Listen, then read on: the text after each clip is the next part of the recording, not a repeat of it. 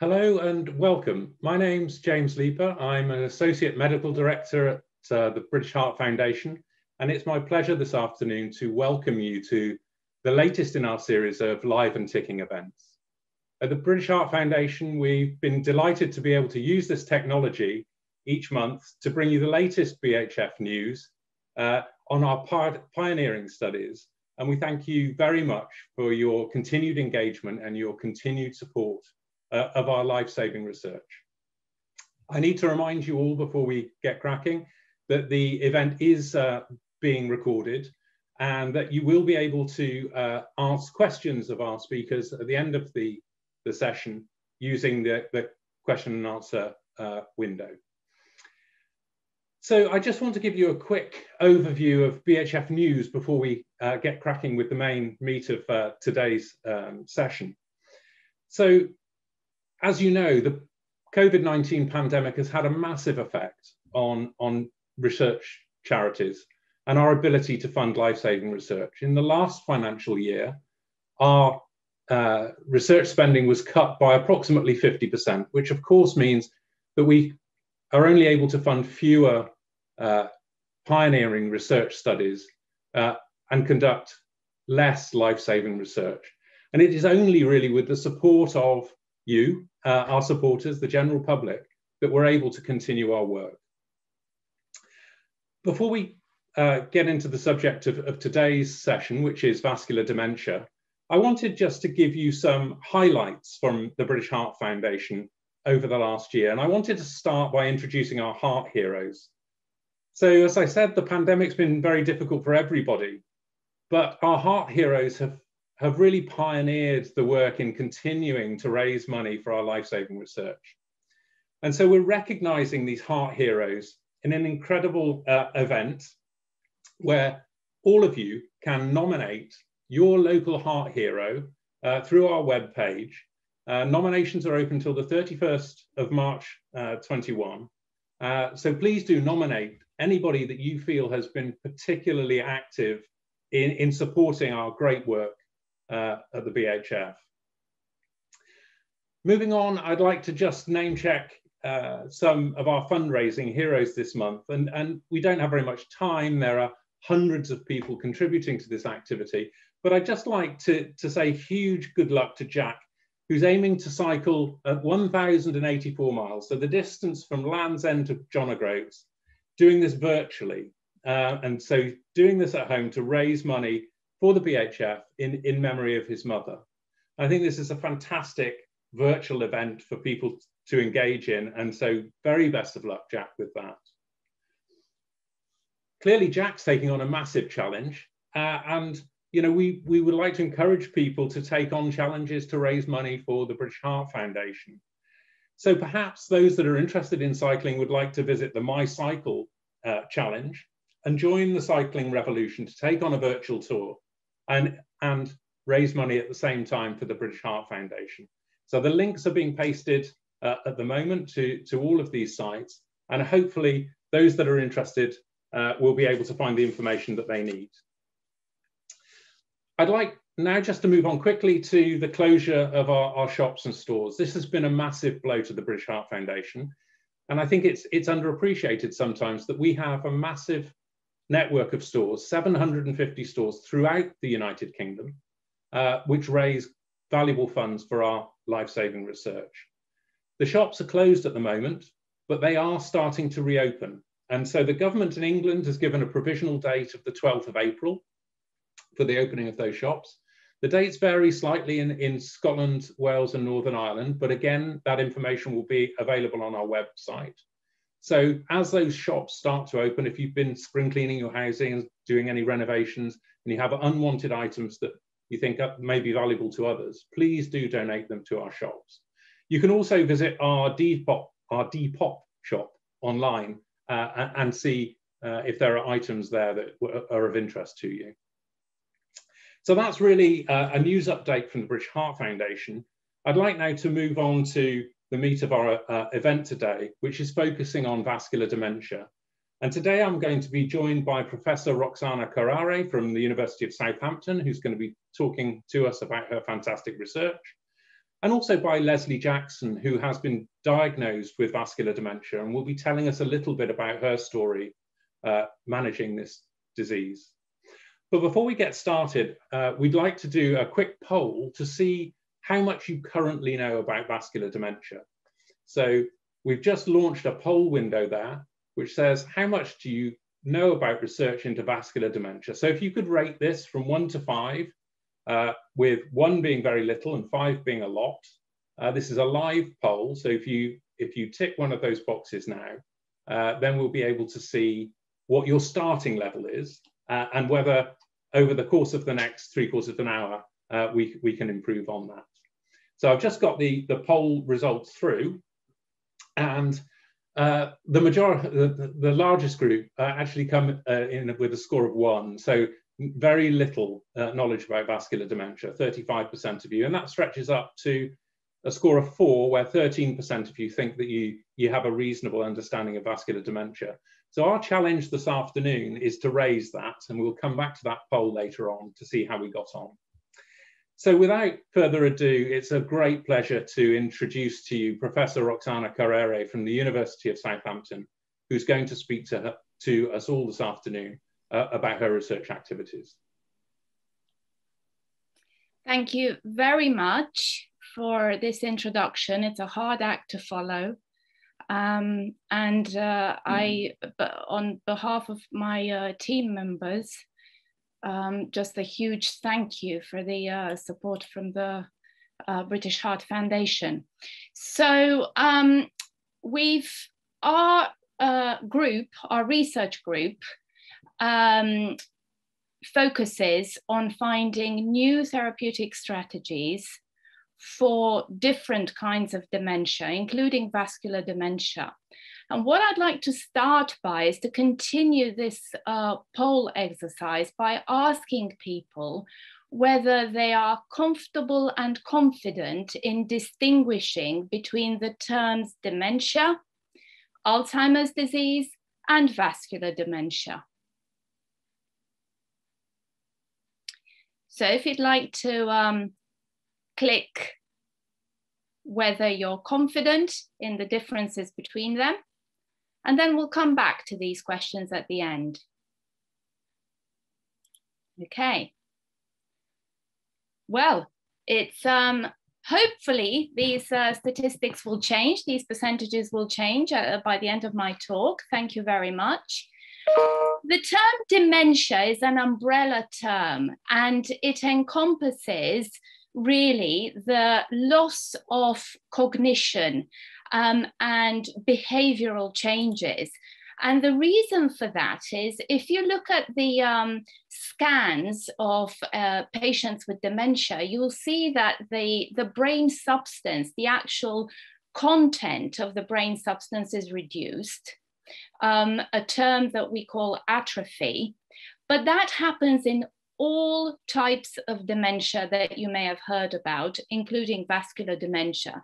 So as you can see here on the left, the brain substance has shrunk, the ventricles, the cavities within the brain with CSF fluid are enlarged compared to a normal brain.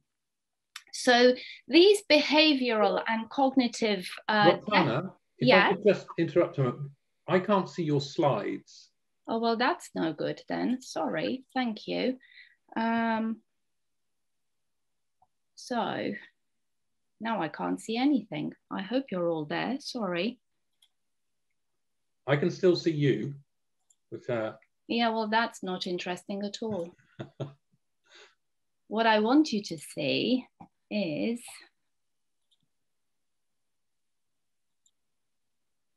no. Oh dear. So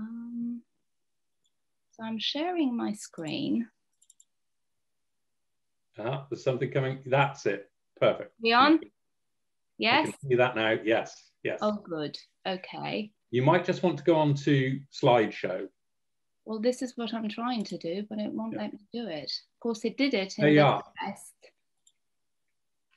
Haha. Right. Okay. So atrophic brain on the left. Can you see it? Yes? Yeah. And normal right. brain on the right. Okay, good. And that's in all kinds of dementia. And with dementia, of course, come all the deficits that we know about, from behavioral cognitive deficits, even movement disorders, and loss of all sorts of cerebral functions. Now, in vascular dementia, these losses occur because of strokes. Now, we could have one large stroke, as you can see here in the section of the brain in the middle. You can have a stroke that actually digs a hole in the brain, as you can see on the left-hand side, or you can have lots of mini strokes, like on the section on the right-hand side. So every little dark dot on this brain, of this section of the brain, are actually mini infarcts, mini strokes. They could be mini bleeds in the brain, or they could be mini blockages. And because of the fact that the brain essentially loses its blood supply, the brain substance is not properly perfused, it's not fed, and slowly functions are being lost. So here in the brain that you've got in the middle, because of the location of where the stroke is, this particular patient had paralysis, essentially, of their arms, legs, and face. But that, in time, in the patients that survive a massive stroke like this, will translate into cognitive deficits. Now, there are more subtle changes as well. If you have mini strokes, like you have here on the left-hand side, the darkish purplish dots, then the white matter, which is essentially the fibers that take information to the surface of the brain, these white matter fibers become rarefied. So they're basically big holes. The substance is being lost, and therefore information cannot reach the cortex, and it can't go away from the cortex. So that was vascular dementia. In Alzheimer's disease, what we have is the deposition of waste proteins in the brain. So these waste proteins are proteins that we all produce because the brain is a metabolically active organ, and they can deposit in the form of sticky plaques in the brain or in the walls of the blood vessels. And that is where I wanted to get to, because when the waste deposits in the walls of the blood vessels, like you can see on this artery on the left-hand side from a patient with Alzheimer's disease, or at least diagnosed with Alzheimer's disease, then the differences are very difficult, impossible to observe in the living patient, because essentially these blood vessels are also deprived of their function because you have all this waste building up in the walls. So that's in Alzheimer's disease, waste building up in the walls of the blood vessels.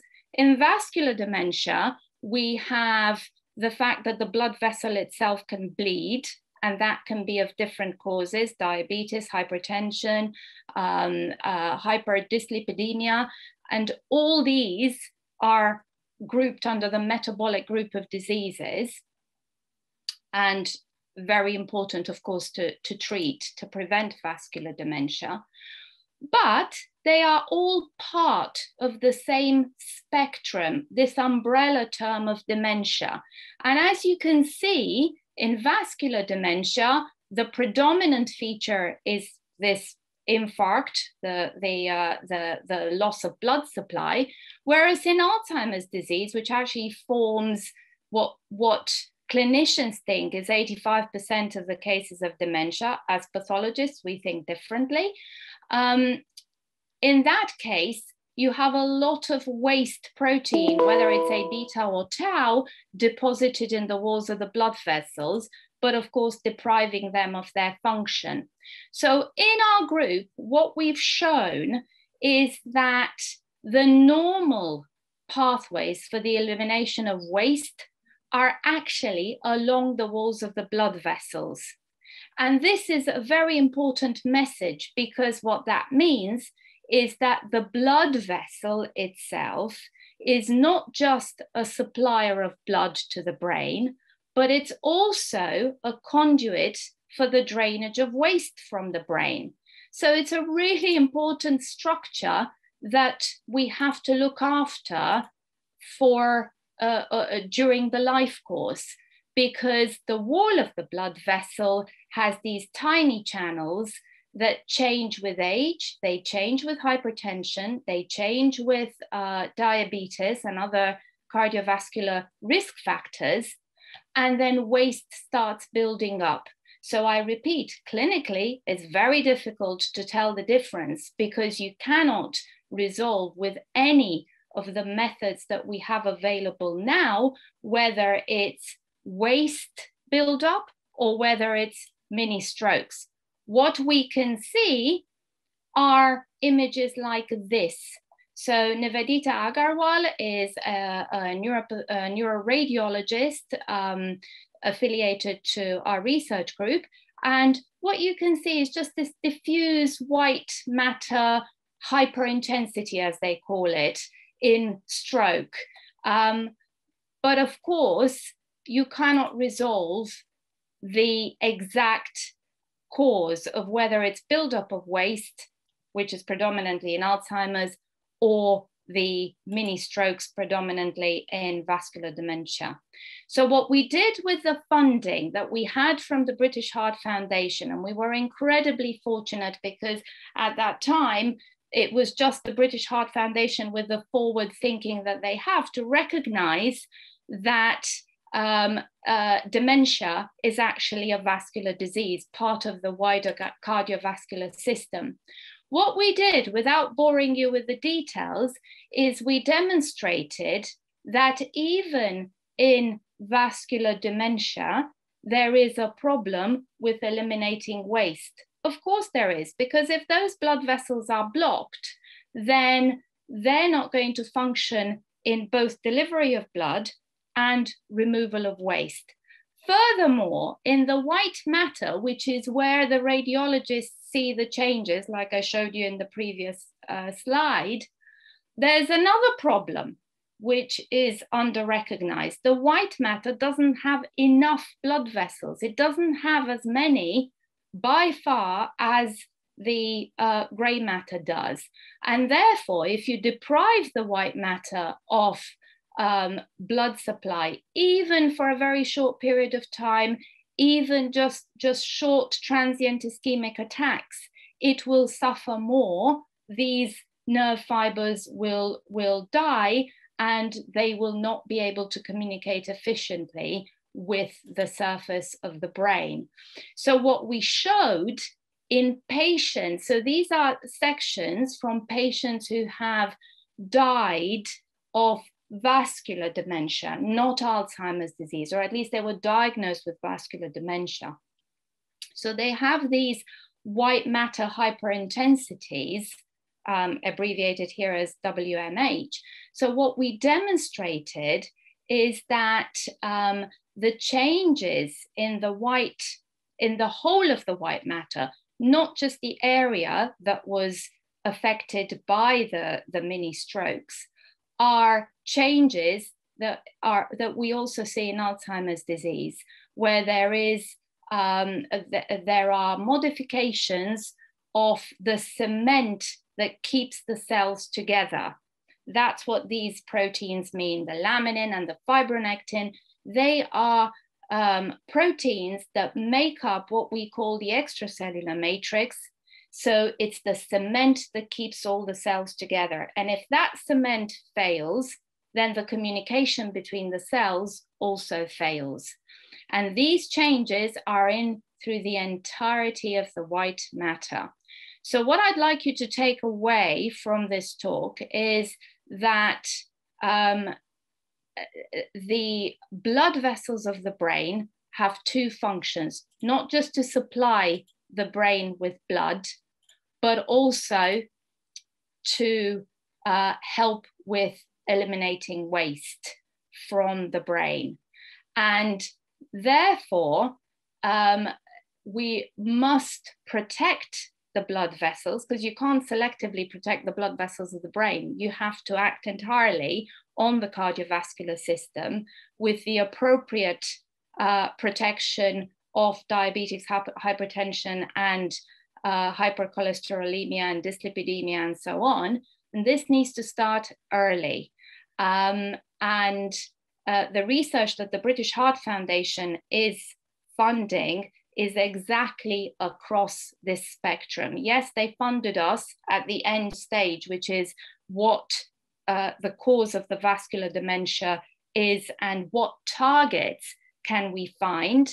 And the answer to that question is therapeutic targets are within the walls of the blood vessels and this cement that is between the blood cells.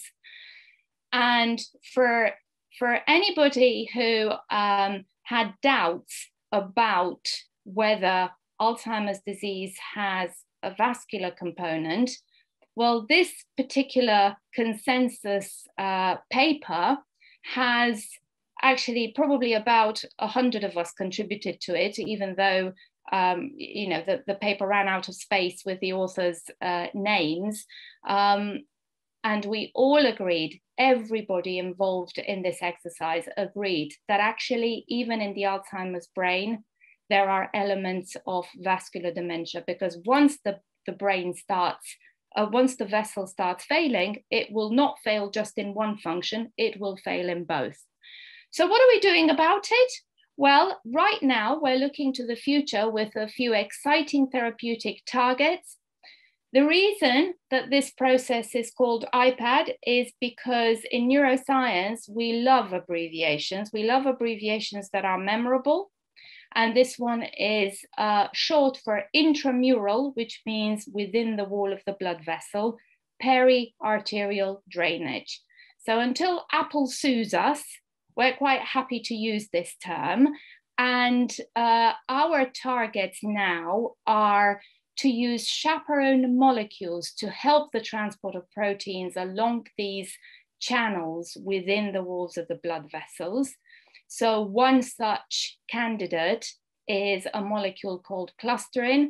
So we're working internationally on this from the Mayo Clinic in the US to Romania to try and test the effect of clusterin, and also to improve the pump action, the motive force for the drainage of waste from the brain, because having recognized that is a problem in both vascular and Alzheimer's disease, we know we can act upon the walls of the blood vessels by acting upon the innervation of the blood vessels. And we're making quite nice progress there as well. And this is a collaboration that we have with Japan. These are some of the researchers in the lab that have been that were working on this project when they were photographed. So Matthew McGregor Sharp and Satoshi Saito from Japan. He's gone back to Japan now, and Maureen Gatherer, who is our lab manager of the group. And with this, I'm going to stop, thanking my mentors, Professors Roy Weller and AJ Verma. Of course, my students, the funders, and I think you recognize the logo that is very dear to us now. Thank you. Thank you, Roxana. That was fantastic and clearly places the blood vessel, you know, at the center of not just vascular dementia, but other forms of dementia as well. That's great. So I'd like to move on now to our next speaker, Lesley Jackson, who has been diagnosed with vascular dementia. And Lesley is going to tell us about her story with vascular dementia, and Bill Snadden is going to support her in telling her story this afternoon. So I think that this will be a really interesting insight into the effect that vascular dementia can have on your life. So over to you, Lesley, and to Bill. Thank you, Professor Thank Leiper. you. Hello, everyone. My name is Bill Snadden from the BHF Story team, and I'm joined here today by Lesley, who kindly shares her story of living with vascular dementia for the BHF to help us bring our work to life. And she has joined us today to tell us a little bit about her story of living with the condition. So Lesley, how are you doing? Hello there. Hi, Bill. I'm okay. Hello, everyone. Lesley, can you take us back to that day in 2011 when you had a mini stroke in your office? Yes, as I said, I was at work, and this is the second of 3 TIAs I've had. I noticed I had a really, really bad headache, and I turned to a colleague to get some assistance, and they pointed out the fact that my face had dropped to one side. And they immediately got an ambulance. They called an ambulance, and I was taken to the stroke center in the Houston hospital. And I was given really good care and treatment. I was then diagnosed as having a vascular dementia because there were lesions on the brain, and it caused that. I was offered some help in the form of future being contacted by different agencies to help me to cope with it. But, okay, so that mini stroke, the mini strokes that you had led to the diagnosis. Yes, yes. And can you recall a moment for us when you've been out in the world in the last while, in the last few years, and your vascular dementia has kicked in? Yes, there's been several incidents, but I can remember one vividly when I went shopping one day, and I actually left the butcher's. I was at a very busy intersection, and I was waiting for the lights to change, but I mistook the green man. It was for the oncoming vehicle instead of for me to go forward. And it's a very busy intersection, and I felt myself being dragged back. Someone standing behind me actually pulled me out of the road because I stepped in the road. And that I was really shaken. I had to find somewhere to sit and call my daughters to come and get me. So that was one incident. Yeah. It was just your spatial awareness was... Yes, absolutely. I just thought, I saw the green to go, but it was facing the other direction. I just didn't differentiate that, it wasn't for me, for the... And along with some of your memory challenges, you also sometimes have trouble with steps as well. That yes. awareness around you. Can you tell us a moment, perhaps, where yes. that's caused problems? When I used to go shopping, like certain buildings are more modern, that they have a slope, but when I have a step or the steps aren't marked, I have problem deciding whether to step down or not. And sometimes that causes falls. I'm not able to clarify whether it is a step or not in some instances, yes. And you were diagnosed with vascular dementia when you were 50? Yes, yes. And you're now 59? Yes. And you've got 3 granddaughters? Oh, yes. Tell us about your granddaughters. Sorry? Tell us about your granddaughters. Oh, they're my life. They keep me going, to be honest. The eldest is Camelia. She's 10 years old.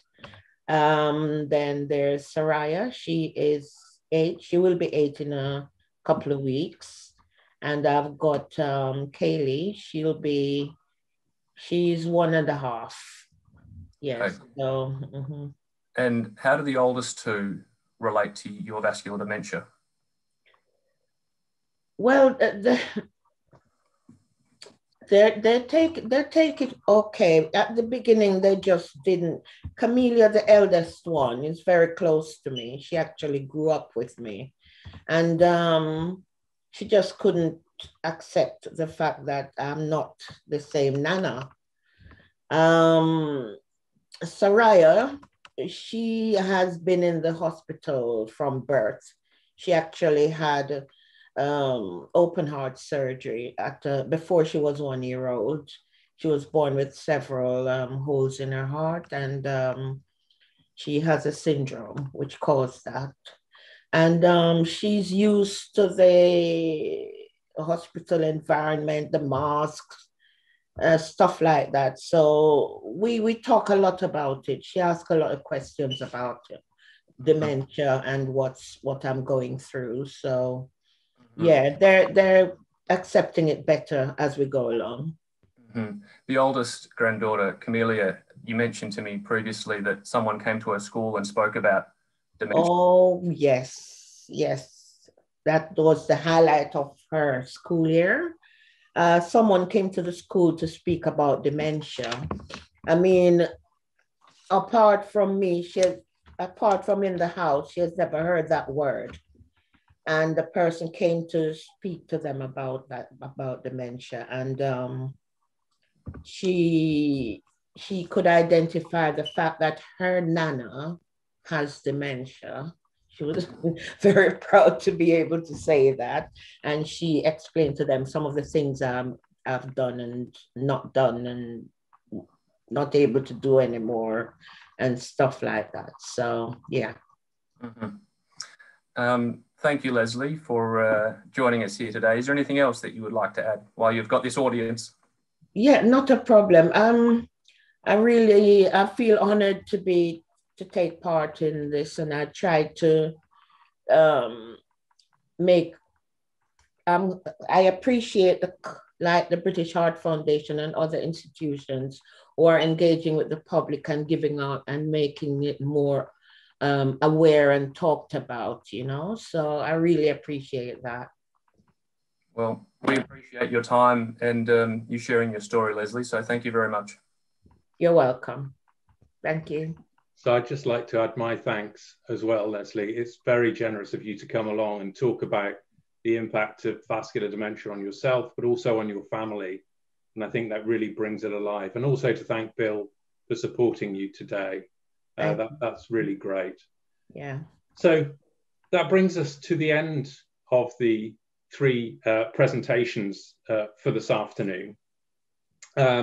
And we're going to move on now to have a question and answer session.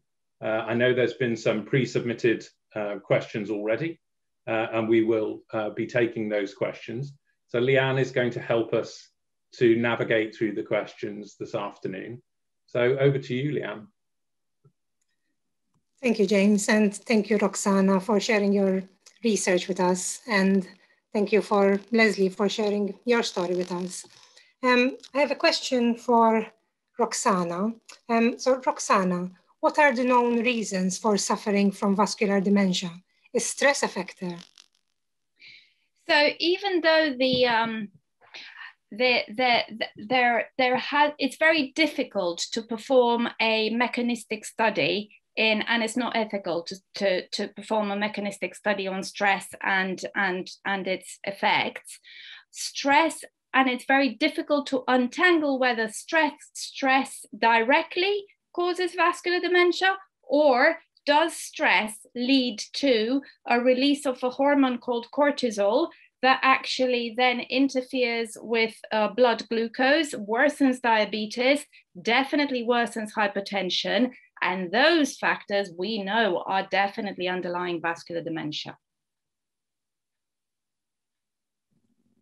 Thanks, Anna. Another question for you. Is vascular dementia hereditary? And if it is, can it be detected before you have any symptoms?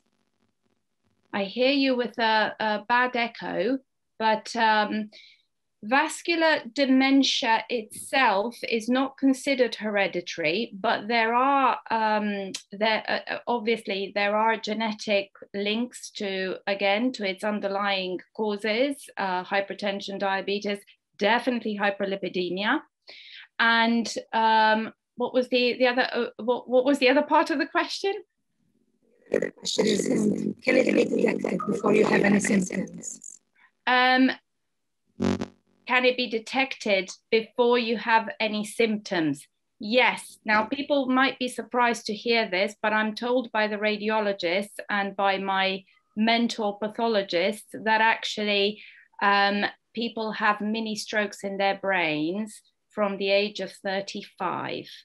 So, and that's just a normal occurrence with aging. So what we want to do is to not worsen this process and accelerate it with smoking and all the other risk factors. Hi, it's Christy here. I'm going to take over just for a moment as Leanne has turned into a robot for just a moment. So I'll hit you with the next question, Roxana. We have a brilliant question that's come in this week, which is, can the onset of vascular dementia be so slow that the person doesn't realize it? Yes, indeed, because it depends where these mini strokes are. So we see in our post-mortem brains, we see mini strokes in the brains that have been sent to us as controls. So they've been sent to us as brains that appear normal. And then you find that in the notes, it says, actually, there was a little bit of it's called mild cognitive impairment. So it can be insidious. It can be very, very slow, because if the strokes are small and in areas that are not necessarily translated into behavioral changes immediately or paralysis or that sort of thing, then it can be very slow. If it's a bigger stroke that is, say, for example, in the area of the brain that serves movement of the arms and face, then you get what Lesley has, an immediate effect. Great, thank you, Roxana. We've had another question through, which is for you. If you have atrial fibrillation, why are you at greater risk of suffering vascular dementia? Is there a test to establish whether you're likely to get it? Okay, I'm speaking in front of, the senior figure of British Heart Foundation here. So I'm coming out of the brain now to the atrial fibrillation. So correct me if I'm wrong, but atrial fibrillation actually makes you prone to little clots that start traveling up the blood vessels. And so what atrial fibrillation is basically an irregular beat of the heart. If the heart beats irregularly, then the blood doesn't circulate nice and smoothly through the blood vessels.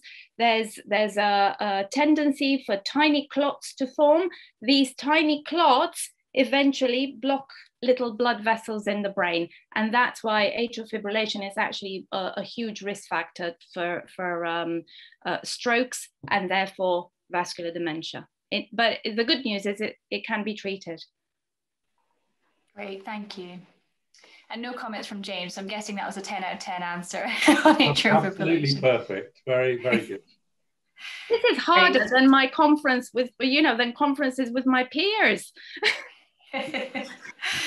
So our next question, Roxana, is from one of our attendees today. My wife has vascular dementia and regularly will sleep for 48 hours or more in one session and is often tired. Is this normal? And is there anything I should be doing or can do to support? So I think this is not particular to vascular dementia. This is particular to all forms of dementia. Usually you go through stages of sleeping a lot because the brain is trying to recover. The natural tendency for any injury or insult to any organ is it's trying to recover. And the brain tries to recover through sleep because, of course, sleep will then shut down functions that aren't necessary and allows for regeneration. In advanced stages, and because people might have different experiences, in advanced stages of dementia, when a lot of the brain substance has been lost, what is happening is the few neurons that are left are bombarding neurotransmitters, and therefore the brain is very alert, but it's not logically alert. And then you get phenomena like sundowning with patients with Alzheimer's disease that start wandering around and may become aggressive. And that's actually more in Alzheimer's disease than in vascular dementia. But in vascular dementia, it's the tendency of any organ to regenerate and recover, and the brain does that through sleep. Great, thank you, Roxana. And we have a question specifically around ischemic stroke, which is one type of stroke. Our person has asked, is it a risky condition? I know you've talked a little bit about stroke in your presentation, but if you could expand on ischemic stroke. So strokes can be either ischemic, where basically the blood vessel gets blocked, or hemorrhagic, where the blood vessel bleeds. And by far, most of the strokes are ischemic. And it's difficult to say, is it a risky condition? It depends on the number of blood vessels, on their location. As I said, there can be tiny mini strokes, they're called, in very young people, and they're totally asymptomatic.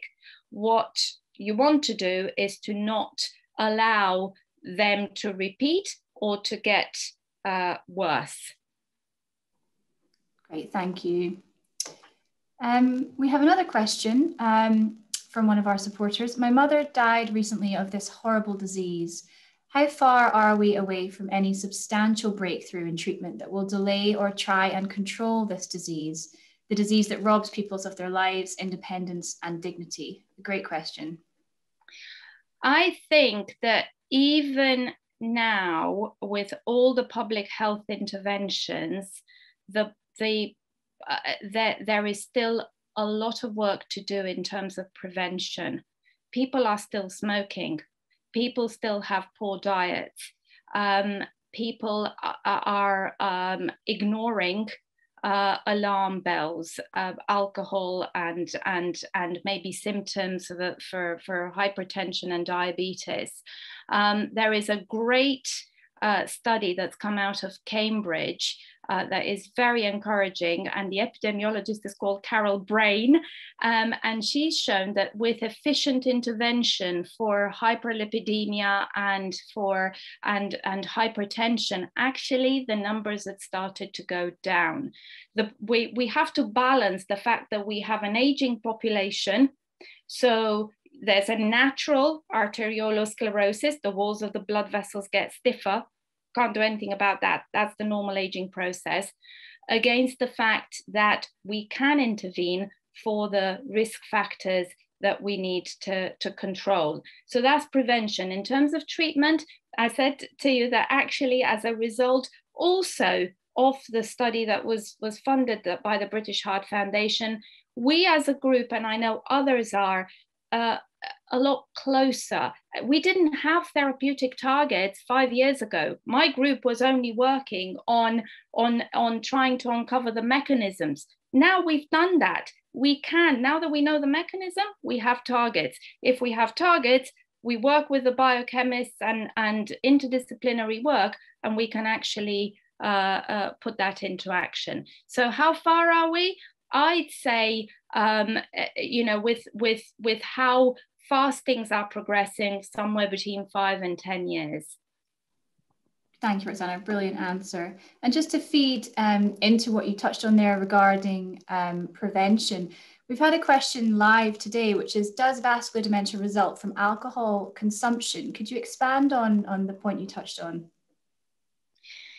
So, yes, the answer is yes, not directly, but indirectly. So alcohol, I'm sure the BHF will support me in this, is one of the major problems for the cardiovascular system, as it is for many other systems. And as I said at the beginning of the presentation, we cannot treat the brain in isolation. The brain has the same blood vessels that come as an extension from the blood vessels that go from the heart. So yes, the alcohol is a major problem, and yes, indirectly it is linked to all forms of dementia, not just vascular dementia. Thank you. We have had another question pre-submitted, and this is, my husband has had an MRI and he's showing signs of dementia, but it said that there's been nothing found. He realizes that he does not remember things short term, even during conversation. Could there be another cause of this? Yes. So memory loss is such a common and vague symptom, and it's not necessarily attributed to dementia. It could be stress, it could be lack of sleep, it could be actually a sign of diabetes and just little strokes that cannot be picked up on the MRI. Not everything is picked up on the MRI. That is the problem. We can't pick everything up. We can only pick up where there are mini strokes that have come together in a cluster, or one large stroke, but we can't pick up the every single ischemic lesion that may lead to memory loss. And actually, we have to distinguish the normal memory loss of aging and stressful life from the pathological memory loss that is usually accompanied by other symptoms. It's not just memory loss, it's behavioral changes. Great, thank you. We've had a question live today from David. Thank you, David, for your question. It is, I had a TIA in 2014, age 63, loss of speech function.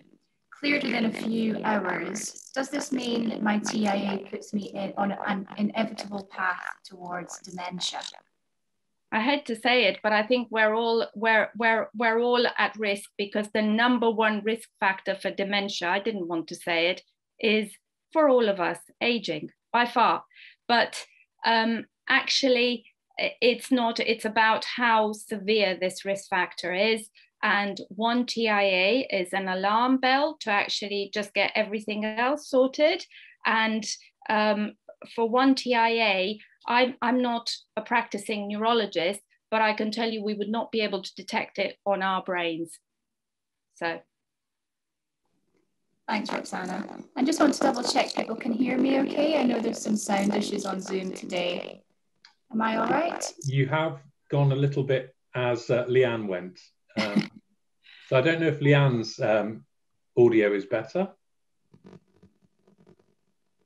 Yeah, I can check again. Is that better? Yeah, you're back to normal. That's good. So Roxana, another question for you, which is, someone said, not sure I understand how the brain creates damaging waste from blood or oxygen. Can you please clarify on that?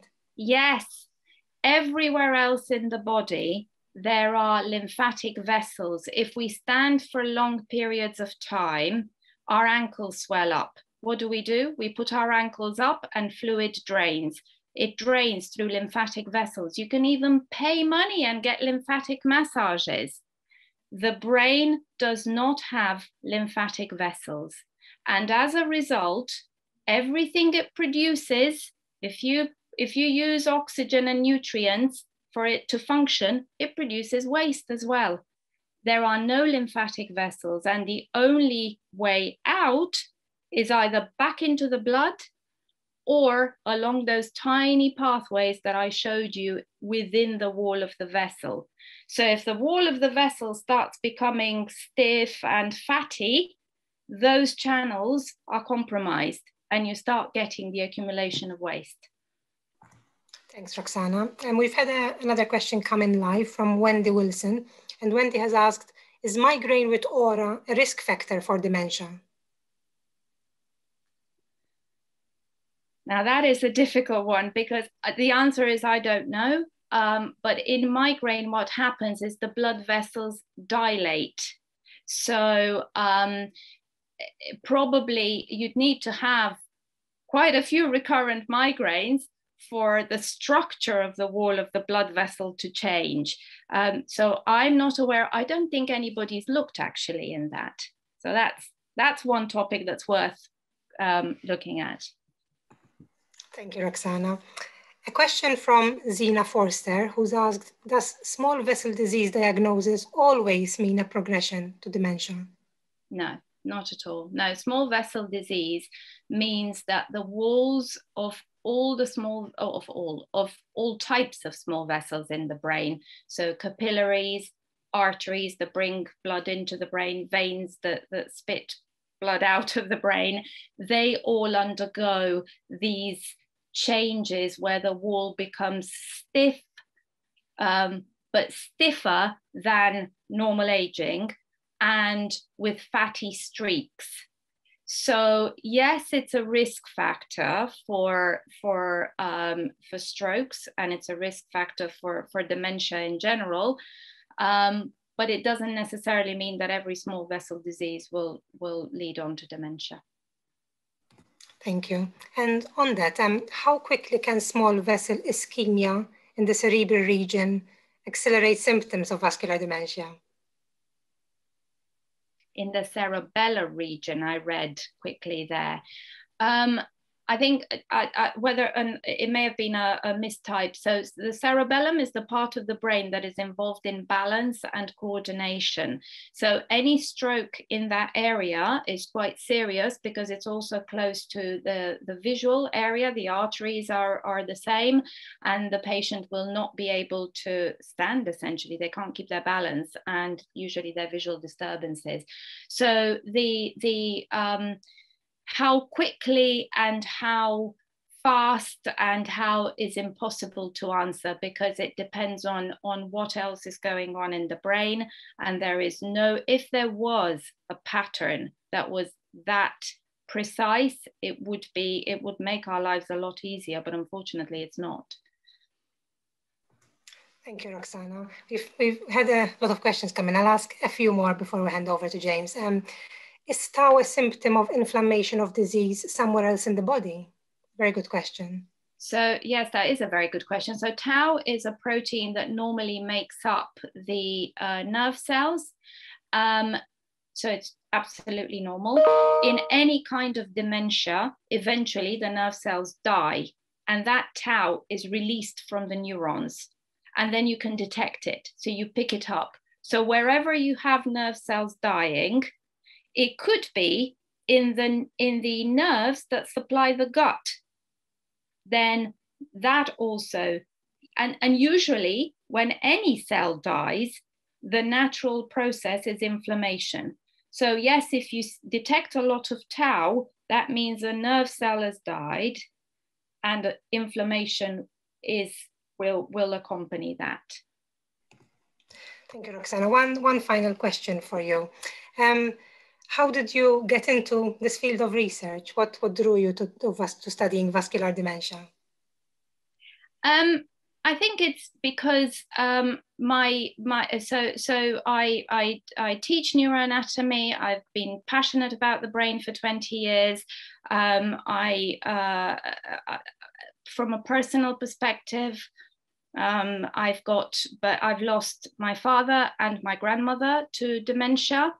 And we've actually seen so many elements of so many problems with the blood vessel walls in all of our demented brains that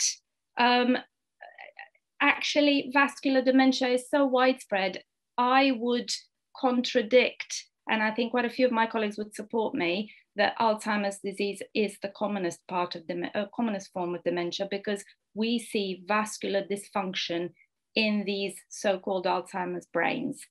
And it's fascinating because the mechanism is fascinating, and it's just so motivating when you see people around you and you want to do something. And what can I do other than, care? Yes, you care for them, but you don't resolve the problem. You have to try and find the treatment. So that's what motivates everybody in our group.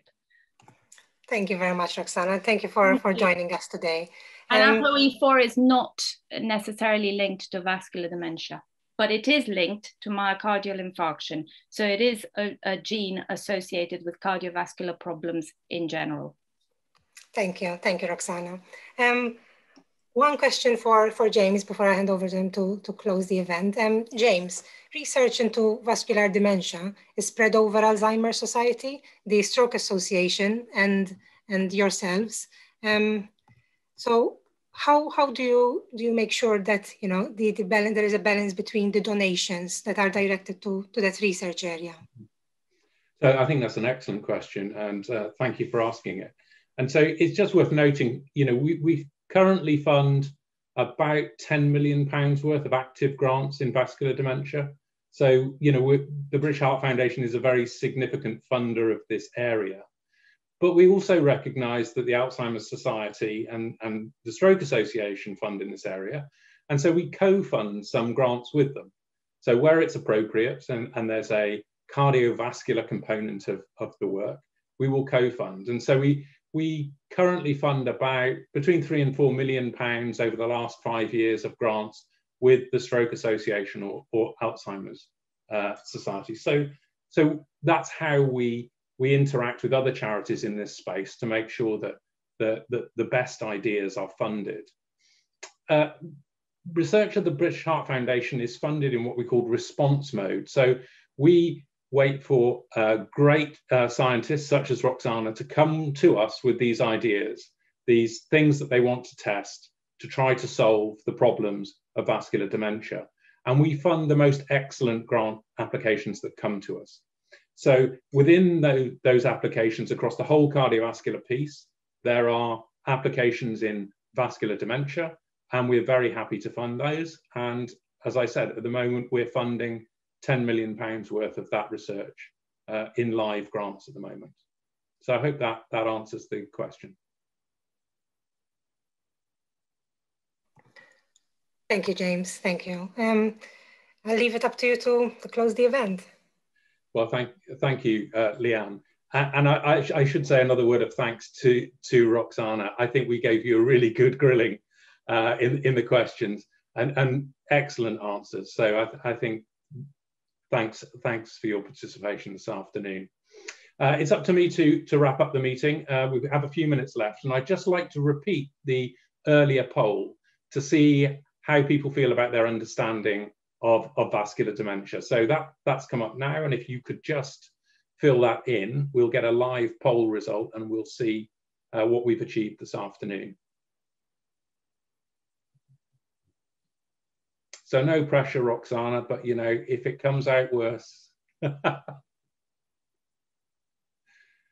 So the good news is that the majority of people now are at level 4 out of 5 with their understanding of vascular dementia. So thank you very much, Roxana, Lesley, and Bill for your participation this afternoon. That's been great.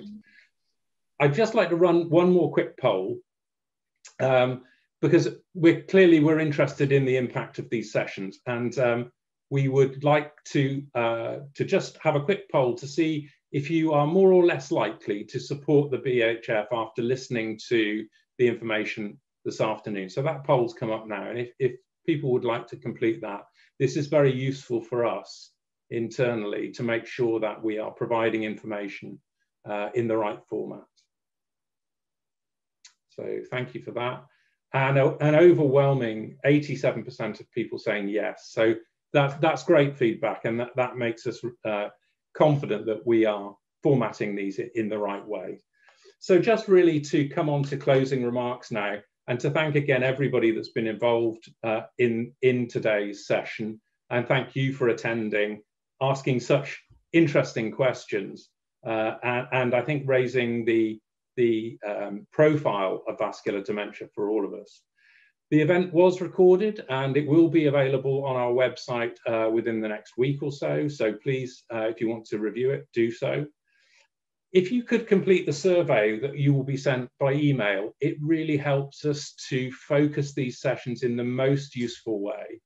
So please, if you have a few moments, if you could complete that, that would be great.